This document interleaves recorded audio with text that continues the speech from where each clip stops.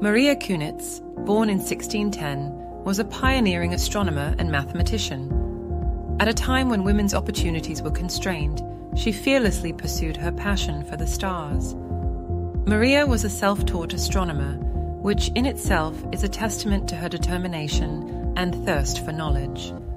Her most significant contribution came in the form of her groundbreaking book, Urania Propitia, published in 1650.